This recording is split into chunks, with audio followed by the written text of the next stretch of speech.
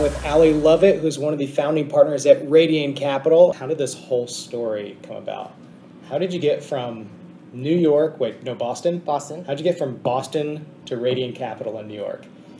It's a long journey, a bunch of stops on the way. In a couple minutes. Yeah, to be fair, what's the... I grew up in Swampscott, Massachusetts, so I want to give a shout out to the North Shore of Massachusetts. I'm not technically from Boston proper, but went to Yale, graduated with an econ degree. Did not know what I was going to do with that whatsoever. So had the benefit of a couple college friends of mine who were a year above me pursuing finance. And so got an internship at UBS on the fixed income trading desk, fixed income rates and currencies. Did that summer after junior year, fell in love with the energy of the trading floor and the people, ended up getting a full-time offer and joined full-term, which the way that they do it, you end up rotating around all of the desks within that group, within the bank, and then, more or less kind of like a placement for residency. You select your top ones, they select you, and I landed on a fixed income prop desk that traded asset-backed securities, which was pretty interesting at the time, because this would have been sort of the heyday of the trading floor where people were incredibly successful, and we were investing a lot on the off the balance sheet for UBS. It was great. I did it for 2 years. I have to say, though, I felt like when I looked at the people around me and, the day-to-day was pretty similar. And I felt like having come from an econ background as opposed to a finance background, it didn't have a good breadth of finance 101. So decided to, I guess, restart my career and go back to banking, which for the people on the trading floor was just blasphemy. They just couldn't believe that I would take a step back after having been there on the prop desk. How did you announce that? Was it like, ding, ding, ding, I'm out of here? Well, it has to be. It has to be. So you literally go tell your boss, who is the head of the prop desk at the time, that you are leaving. And the first thing he does is call security. And you have a handful of security guards come and escort you off. Which at the time, this was the trading floor in Stamford, Connecticut, which had thousands of people on it. And what was kind of comical is everyone cheers when you leave, which I don't know. Did you like throw anything, or was it just cheering? No, just people just get up and start clapping and cheering as you're escorted off, and that was sort of the last day I stepped foot on the trading floor. So good experience, definitely helped me navigate what I really wanted to do, which was better understand companies specifically as opposed to just financial markets. Pull companies apart, put them back together, and for me, the first step in really figuring that out was banking. And so, maybe rewinding a little bit, why did you decide to go into trading as opposed to all these other different careers in finance? I mean, you could probably have the options coming out of Yale. So if you wanted to go into banking or something along those lines. So when I took the internship, I didn't really know better one way or another. I had a handful of friends going into investment banking internships, a handful going into sales and trading. I happened to go to sales and trading. I was probably drawn to the personalities on the trading floor, a bunch of former athletes, a ton of energy.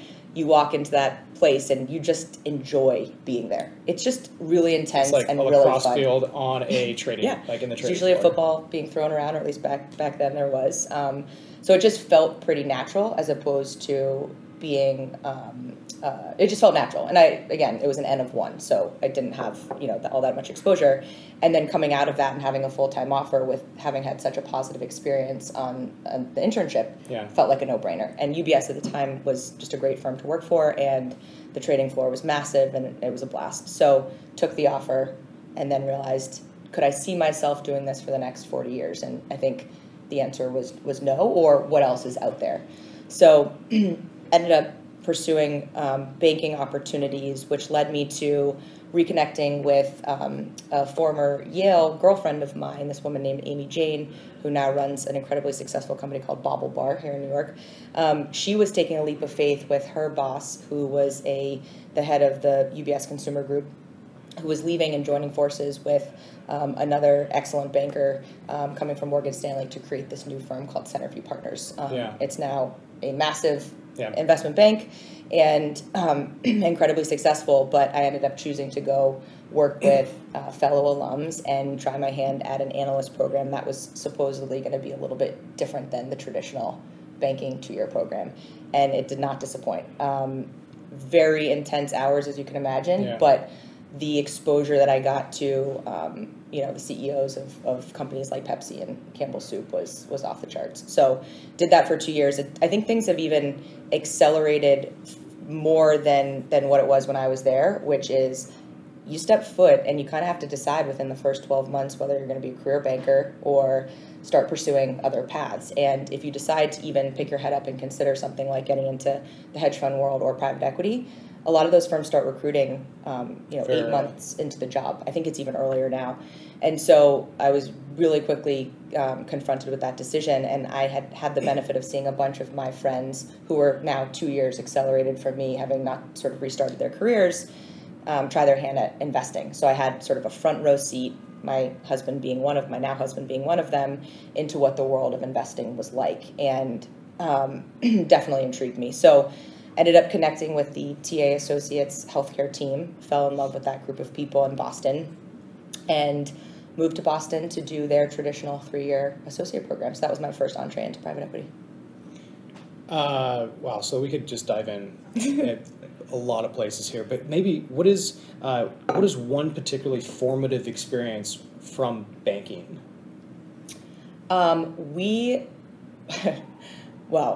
Formative in the sense of literally every day we were being asked to put 2 publicly traded companies together and just see what that would look like. So there were a ton of learnings from that, just from a finance 101 perspective. More interestingly, because the bankers that were so senior that founded Centerview were such trusted advisors for some of these CEOs in the CPG space in particular, being part of those teams, we got to work on way more interesting stuff than I think I would have at a bigger bank. It wasn't just all pitches. It was writing the press release and carefully scripting the language around why, for example, Pepsi wanted to acquire their bottlers and bring them the rest of the stake in-house. And so I just generally can't imagine a bank where an analyst would have been that intimately involved in helping draft that with the CEO of an organization like that. So just in terms of flat-out exposure and learnings, amazing. Going into Radian. Yes. Why didn't you just stay at TA or go to another firm, similar size, probably making some good cash, and then having some relative stability? I mean, why start a new fund with a family? And I was pregnant at the time too, so yeah, definitely an opportunity. So I did have a stop. Just to be clear, I did have a stop for about 6 years at a firm called FTV Capital after New York. Oh, okay. After TA. So let's dive into FTV. Yeah, where I covered enterprise technology, and that was another growth equity firm, a little bit smaller than TA.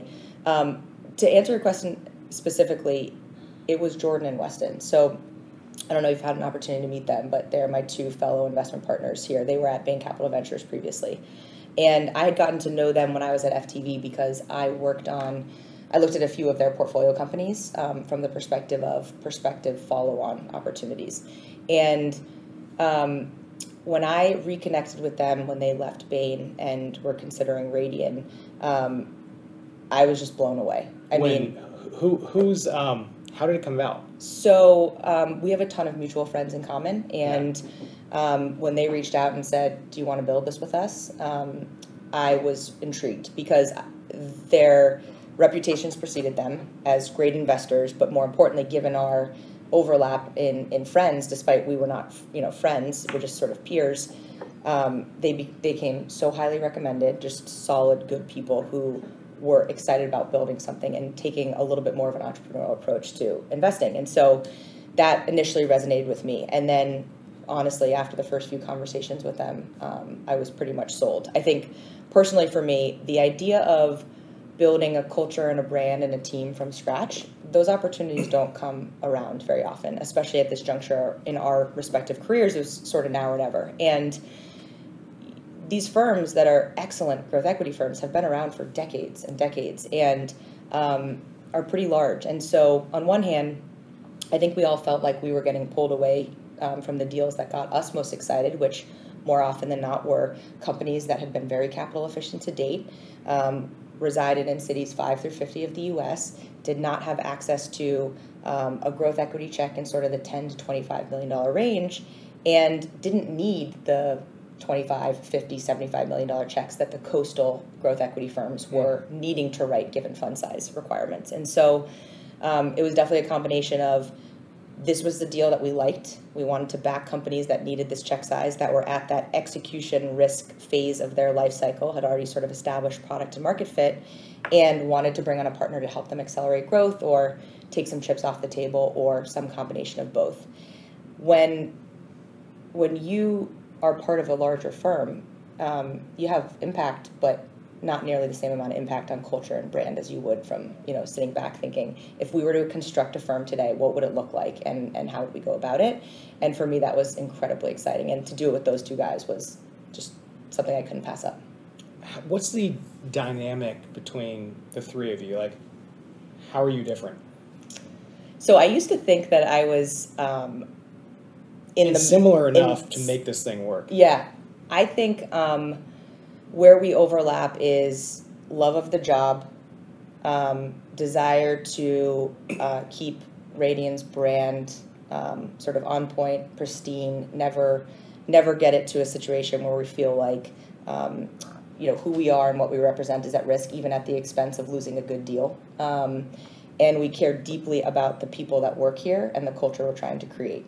And so strategically, I aligned very well in that regard. Personality, the three of us couldn't be more dissimilar. We share intensity and passion for the job, but they're very different people. They're very different people. If we were to fast forward 10 years from now, looking back, and you can point to something and say, I was successful, we were successful at Radian because of this. How do you define success? Could be financially. Obviously, LPs want it to be financially. But how would you define success when you look back 10 years? I mean, you have to have the financial component. I mean, that's table stakes. We are here because our LPs have given us this money and trusted us with their capital. So first and foremost, I'm looking back, I hope we are on our third or fourth fund at that point, with many successful proof points to show for the strategy working. Honestly, the team that we've built will be really important to me, and maintaining the culture that we have. I have a lot of friends who work in different private equity firms, and culture is pervasive, and it really starts from the top down. And so for me, ensuring that we continue to hire really good people who represent Radian's brand well, this is now my baby, and so I feel so much more ownership for Radian than I ever have felt for an organization I've worked for before. And I want to be very careful about the people that we bring onto the team to help purport and promote this brand. And so looking back, I want to have a solid team. I want to have a group of people who are happy to be here and are intellectually stimulated, and who are excited about what we can do next. Yeah, it's funny when you find very smart, talented people who are happy, then LPs tend to be happy as well. Yeah. Everyone tends to get what they want. So on the point about babies, maybe it's a good segue over to family life. You are a mother of two, married, and also have your third corporate baby here. Yep. How do you do it? Do you think that you successfully balance the three? How have you gotten to this point to balance it? I think, carefully and delicately, to be honest. If I'm good at one thing, I've now realized, because I've been forced to realize this, it's compartmentalizing my life. So I'm very good at force ranking the things that I care about and the things that I don't, and the things that I don't care as much about or don't have time to do right now, doing my best to outsource them. I come from a belief, and again, this is just my point of view, that you can't have it all and you can't do it all, so you better focus the limited bandwidth you have and then time and energy and focus on the things that matter most to you. So I guess I'll give you an example. I actually do like to cook, but if I have 2 hours at home when I get home between the kids going to bed and me walking in the front door, I certainly am not going to be using it to prepare some extravagant meal for Mark and me, especially considering the kids have already eaten. So what do? Sometimes we're eating mac and cheese that are left over from the kids, or sometimes one of us has a work dinner. It's just something that for a lot of people would maybe stress them out. 1 hour, 2 hours quality time Correct. Is more important than a better meal. Correct. And so I walk in the door, I put my stuff down, and I am solely focused on the kids for the next 2 hours until 9:30 when they go to bed. And so for me, that's how I have chosen to prioritize. I know it's not for everyone, but that's what keeps me sane. It keeps me focused on the things that matter, and I think makes it work. I think the other thing, and I can't not mention them, but I have an amazing babysitter, and she is an incredibly hard worker, and she is super flexible around travel, which is essential because both Mark and I are traveling frequently during the week. And so having someone home that I trust and respect and I know is loving my kids and doing the right thing and sort of representing us as well as they can is huge. And then Mark carries his weight at home. So I happen to have a spouse who is equally as committed to making Radian a success, and I don't think I could have done this if he had been lukewarm about me jumping into this, especially given where I was at, 8 weeks pregnant when I first started talking to Weston and Jordan about building Radian with them. Did he ever say, or did you ever kind of discuss together, you know what, does anyone know that you're pregnant? You probably shouldn't be starting a company. Because I remember July 2016 on the back porch in our apartment in Hoboken, my wife told me, don't go get a job. You have to start a business. And I was thinking, it's okay. You're pregnant. I'm fine going off and getting some stability for the family. But what kind of discussion did you and Mark have? And kind of how did you really? Is there a point when you said, no, we're going forward with this. It's going to be a little more difficult, but this is important to all of us. He was even more bullish than I was, to be honest. I tend to be a little bit more risk averse by nature than he, and so him hearing the story and feeling the passion that I felt for Jordan and Weston and why I was so excited about potentially partnering with them, he was like, "You're going to regret this if you don't do it." And his point of view is there's never an opportune time to leave a wonderful firm to try your hand at starting your own, having never built your own firm previously. So I don't know. I guess it would have been impossible to try to time anything perfectly. So no, it was never really a consideration. Actually, the most important conversation when I first spoke to Weston and Jordan about the prospect of Radian, I told them in that initial conversation, I wouldn't be telling anyone this because it's still so early, but you should both know that I'm, 8 weeks pregnant. And guys, does this change anything? Their reaction said it all. They said, great. Turns out Weston's wife had the same due date as I did, and Jordan's wife was due 2 months prior to us. And it was a non-event. They were like, fantastic. We're not hiring you for the next year. We're partnering with you for the next, hopefully, 10, 20 years. And I'm so happy I brought it up because nothing more could have spoken volumes about the types of people they were and the commitment that they had to me as a sort of integral member of the team. So this goes to the next point, which is, around 1% of private equity firms in the U.S. have a female founder or co-founder. Most women, when they get to, call it 30 to 35, get up, VP level, they're ready, and it's like, I'm either thinking about having a kid, or I'm on to number 2, and it's like, all right, exit stage right, for one reason or another. From my limited exposure to this, what I've kind of observed and learned from this type of interviews is that it seems like more people are getting into the funnel, but then it's like mid-funnel is where people are exiting. How do we, one, are my observations accurate? And then also, 2, how do we address keeping women in finance? And maybe this is also a dynamic of growth equity, which is with earlier stage companies or even seed stage investing, which is needs more diversity, et cetera, as opposed to buyout private equity. I don't know if it's a function of that. Maybe from a high level, how do we tackle this issue? What's a game plan? What's V1 of this game plan? Yeah, no, it's definitely not an easy problem to solve, especially because the job at a mid-level and above for some women isn't what they want to do. I mean, I think we're supposing that that my day-to-day is something that so many people covet, which I don't necessarily know if that's true. I don't think that solves the problem around getting more people into the funnel so that they have an option to consider that path on a go-forward basis. But I think it would be unfair to say that people aren't opting out for certain reasons that might be positive.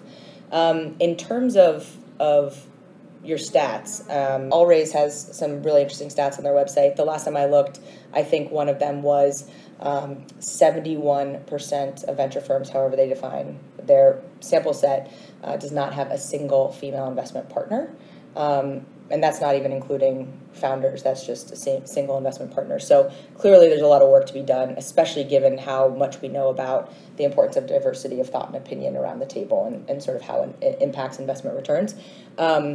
But there's no easy, perfect answer. I think the way I try to address this on a daily basis is in multiple ways. I think first and foremost, being a connector. So spending more time and more energy identifying women, being helpful to women that might not necessarily be coming through the traditional channels like a stack of resumes that are coming from a recruiting firm that you hired, and thinking more creatively about why a particular candidate could be ripe for investing background but not necessarily have the same backdrop prior to that made them as an obvious as a choice. And that's just legwork that we need to continue to do and be open-minded about.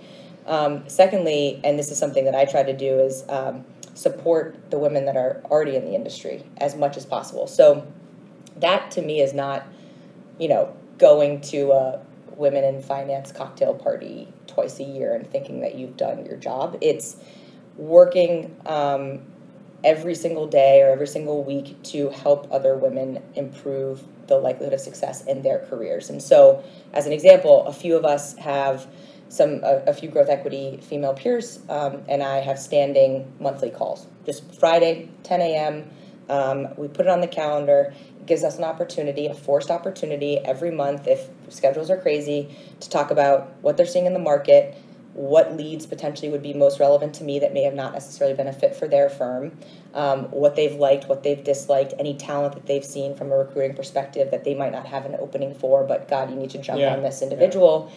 And how big is that group? Right now I'm doing it with like 3 or 4 people. Yeah. I have no context around what other people are doing or if other people are doing this as well. But for me, I don't want to sit around and talk about the pain points. I want to talk about them, acknowledge them, and then figure out how to make each other as successful as possible. And so figuring out venues to do that as opposed to just, the high-level superficial networking. If I can get a peer of mine a 20 resumes the next day. And Right. So that's something that I spend a lot of time focused on. And I think the last piece is continuing to support the organizations that do put a lot of energy and effort and talent around building these communities. So organizations like Allraise or the Veneta Project, or even, I don't know if you've met Sushan and Jessica, who have built this Women in VC network and have spent a ton of time pulling this together. And now it is an incredible database of women across the world that I can sort by fund and strategy and title and location to improve my potential to collaborate with them, to communicate with them, to help them further their careers. And so any ways that each one of, I think we all owe it to the community to continue to spend time, even if it's an additive task in an already busy day. What is a famous failure that you've had in your life that maybe sets you up for future success? So it's probably, maybe an event is probably a better way to describe it, and sorry to get personal and heavy, but it's particularly top of mind because we're coming up on the 1-year anniversary of a dear friend of mine passing. And he was just an incredible individual. He was always trying to improve himself, intellectually, physically, emotionally, and unexpectedly passed away and left behind a wife and 2 children under the age of 5. And for me, that was the first event of my life that was as traumatic as it was, where it was really eye-opening. It was, how dare I sweat the small stuff? How dare I get worked up about things that are so trivial and insignificant whether it's in work or something I'm stressed out about at home or something one of my children said. And it's natural to sort of forget that feeling as time goes on, but I've been super focused on every time something little blip on the radar screen occurs to hug my kids a little tighter, to call my friends more frequently, to appreciate the people here at Radian, and hopefully, again, don't sweat the small stuff. So I think I have a different outlook on life than I did before, even in the face of sort of this tragedy. Do you have a mentor? Have you had a mentor throughout your life? A river guide? I would say role model is probably a better word, because I think mentor sort of implies job. It's kind of cheesy because it's my mom, but a woman who has taught me immensely. She is tough, but she's loving and kind, and she has the highest EQ of any individual I've met. And I bring that up specifically because in a world and an industry where developing relationships is critical, her ability to walk into a room or walk into any situation, regardless of who's there and what's going on, and have a conversation with someone and not only find something in common with that individual, but put that person at ease in the conversation, is a remarkable trait. And she worked my entire life. I never felt like I did not have enough attention or guidance from her, and I've definitely tried to emulate a lot of that, a lot of what she brings to the table and in my life. And honestly, I think at the end of the day, if my kids even feel a modicum of the respect and love and awe and wonder for me as I did for her, I will consider motherhood a success. All right. Well, we have covered a lot today. Thanks for doing this. If you have comments, questions, drop them in to this video. Thanks a lot. Thank you.